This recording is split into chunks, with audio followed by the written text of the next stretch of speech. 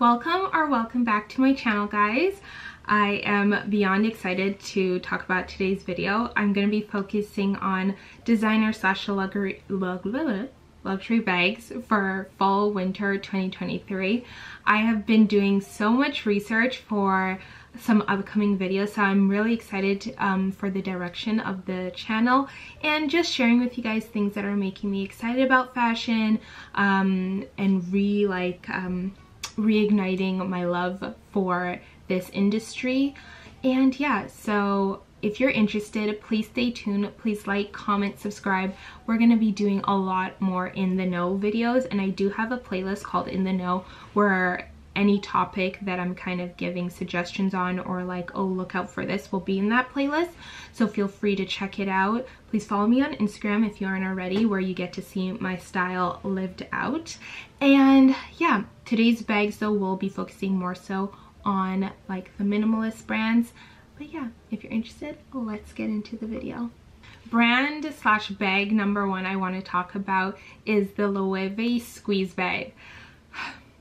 Guys, when I watched their fall winter women's wear show, it's so interesting because Loewe is such a layered brand. It has like a very minimalist and technical side to it, and then it also has a side that's super artistic and fun and quirky. So I feel like Loewe kind of meets just so many different ends of fashion, and I think that's one of the exciting things about the brand.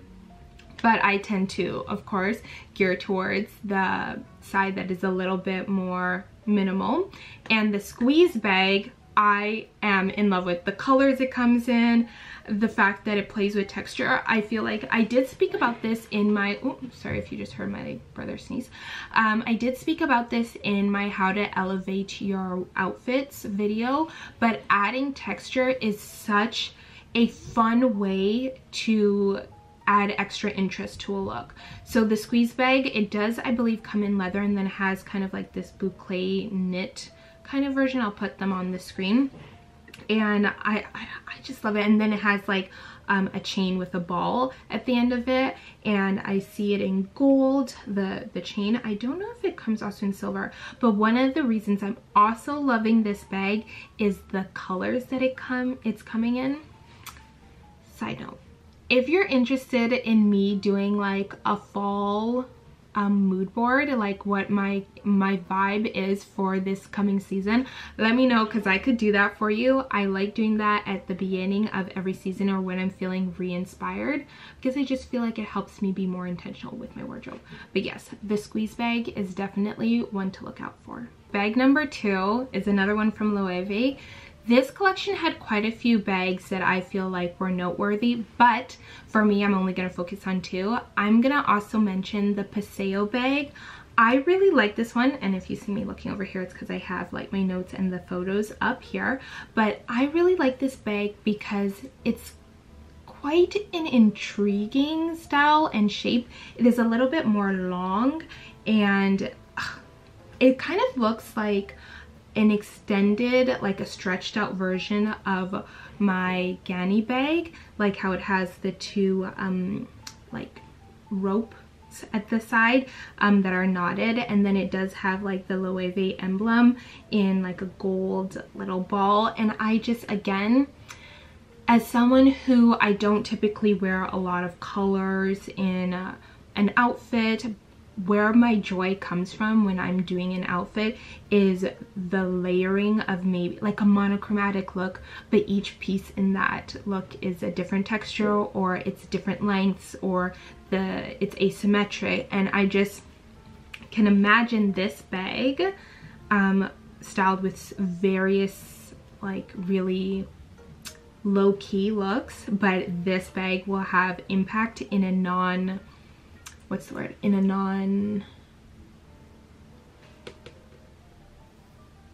obnoxious way, if that makes sense. And again, I'm loving the colors they're choosing. There's one that's like a canvas, half canvas and half black leather. Love it. There's another one that's like a taupey color, and it has some green, like a taupe olive mink color. The next brand we're gonna look at is Bottega, and I mean, I love Bottega. And hot take, I'm enjoying Blazy more than Lee for Bottega.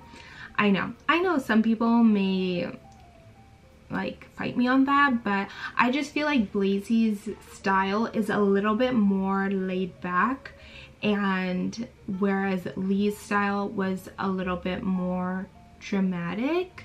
Like I don't know, I just feel like Blazy, sometimes I love Bottega even when Daniel Lee like revived it, but I felt like during Bottega Daniel Lee era, it was a little bit too cool for me, a little too edgy kind of vibe, whereas with Lee it just took a little bit of the percentage of that out and added a little bit more of a laid back vibe to it, and that is what feels more me. Anyways, not having anything to do with the bags, well, I guess it kind of does, because this collection I loved. The bag I wanted to first speak about is the Tosca bag with the Intrecciato leather. I think another thing about Blazy's style, it's a little bit, again, it's quieter, and we're not gonna get into the quiet luxury thing because I'm not gonna talk about my issues with that, but I do like that the styles that he does bring out are they focus on the craftsmanship, and I don't know, they're just cool.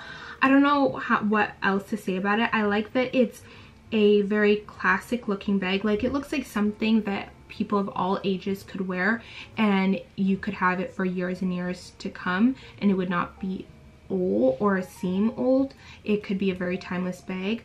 But I like that though it has a structuredness to it, there's still the slouchiness in the center, which again adds that kind of laid back look, and you could dress it up or down. There's also the Desiree bag, which kind of reminds me of the like Dior Bobby bag, as well as the APC Grace bag, and a touch of the Celine like box bag.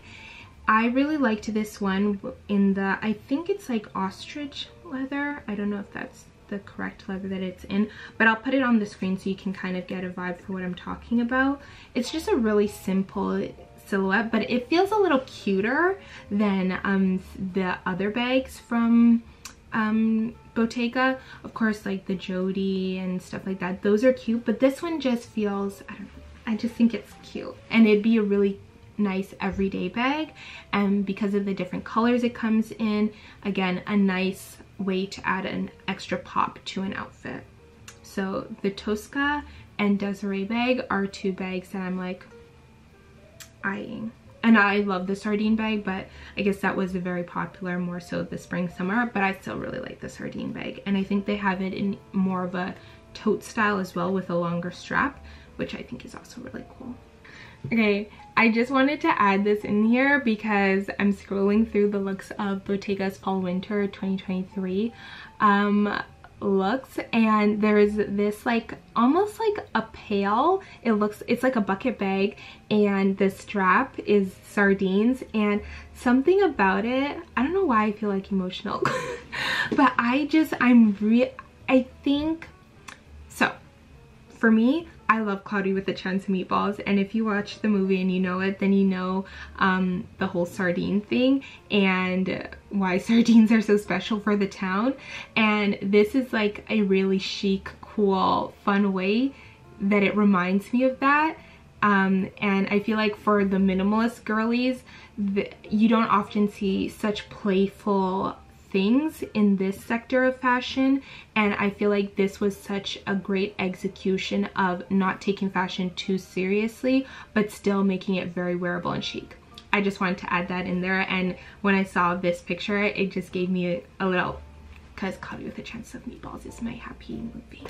Okay, back to our regular schedule program. Next brand we're talking about is Kate, which again, a brand, I feel like it's a minimalist brand, but it's a little bit more fancy feeling. I don't know why I feel like that about Kate. I feel like out of the brands that I'm talking about today, there's a little bit more glamour to Kate. maybe that's just me who feels that way, but it feels, I don't know, a little bit more, I don't know why. Anyways, but I wanted to talk about the Lotus bag, specifically in the smaller size. I think this bag is so cute. I think it kind of reminds me of a wonton. Let me even just search it.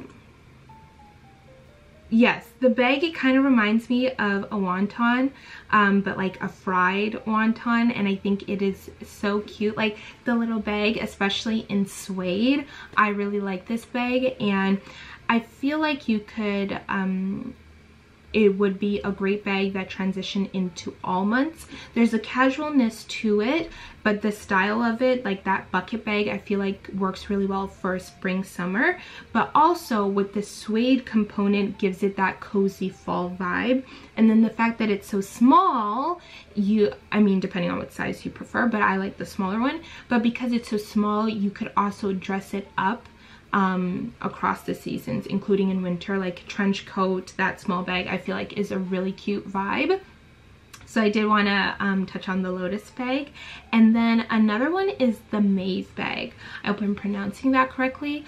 But the main reason I wanted to mention the Maeve bag is because I feel like currently there's this trend of almost like vanity case bags that would typically look like a makeup bag, but now they are like actual like handbags. Loro Piana also has the L19 bag, which we can just talk about now. The L19 bag by Loro Piana, I feel like again has that very makeup bag travel case like look to it, and personally it's not my most favorite bag, but one of the things I like about it is it's very easy. You just like zip it open and then you put your stuff in like a makeup bag. But I also think the color selection and material selection is very nice, but same vibe to the Maeve bag from Kate. And then also the Row has the 90s bag, which also has that like square look, and then with the handle, which reminds me of a travel case and kind of like a Boston bag. So that's why I wanted to speak on the Maeve by Kate. It's not super my style, but I think it's a cute bag.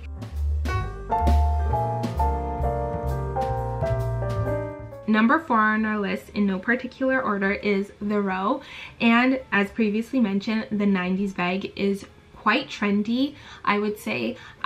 It's a timeless bag, you could count it as, but it is a bag from the Row that I've been hearing a lot of people talk about, as well as like, I think it's called the Half Moon bag, and it has that like cutout, which is another fun way I think in minimalism to play with shapes, rather, because you may not have all the other elements on the bag, like lots of hardware. So it's a nice shape, the Half Moon bag. And then also the Soft Margot bag. I think that's the bag I saw the most in their runway collection, and I would often see it like held almost as a clutch. It kind of looks like luggage, and it's a really effortlessly cool bag. I've been in love with suede, like, which is so weird because when I was younger, I used to say to my mom, I hate suede, I would never wear suede, and now it's like the #1 fabric I'm looking for. Anyways, that just goes to show. But yes, the Soft Margot bag and the 90s bag, I would say, are like the two most trending bags from the Row. But with that being said, the bag I want to give some light to is the Arlo bag from the Row. There's something about this bag, I don't know why. Again, I'm looking at my screen because to look at imagery, but the Arlo bag, she's just a chic, cool girl. This is a bag I could see someone wearing for dinner, or just a slightly more, maybe not your everyday bag. You could use it as an everyday bag, but I think this is a nice option for a more, you know, you want to dress up a little bit, but you don't want a bag that does necessarily too much. Although I feel like with this bag, for someone that appreciates fashion, and not only fashion but overall aesthetics, it kind of gives me the vibe of high, like, furniture. There's something about it that evokes some sort of emotion within me of what I get when I see really creative furniture or furniture I would like to have in my future home. And the dark brown, like cognac color with like brown red undertones with the silver like handle, I just think, are you envisioning with me? Okay, that's it for today's video. I hope you enjoyed. I really did. Again, I get really excited and it starts like this fashion frenzy inside. I don't know if that's a good thing, but I really enjoyed filming today's video and I hope you enjoyed it. Let me know if there's anything you want me to like dive more into. I'm also going to leave below some of my favorite content creators specifically on YouTube. Maybe I'll also list some Instagrammers, but that I really enjoy watching that have a similar style and interesting style to me, just in case you were looking for more content creators like this. And yeah, I'm excited for what's to come and I hope you guys can feel that, and thank you for your support.